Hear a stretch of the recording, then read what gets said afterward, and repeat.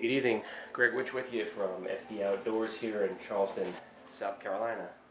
Riding out the remnants of Irma, ran out of wine, figured why not make a safety video. So I'm going to talk to you guys tonight real quick about a pretty cool quick release system that bypasses the traditional dog leash attachment method. What I've got here is my salamander tow rig. Short side is my cowtail, long side is the 60-foot line, and a beaner. So what I'm going to do is I'm going to find a point of attachment on the boat. It could be a perimeter line each side, doesn't matter.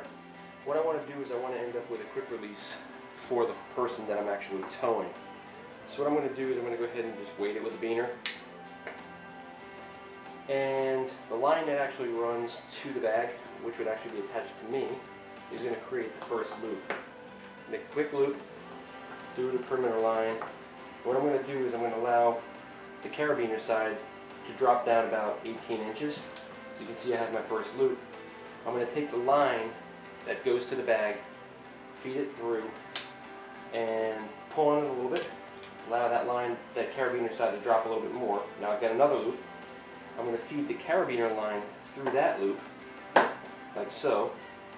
Then pull down on this line. And what that gives me is, when I start pulling on this as I'm towing it, it cinches down really hard and it's a positive point of contact. If the person needs a quick release, all they have to do is pull on the carabiner like a pin on a grenade, and the whole system comes apart.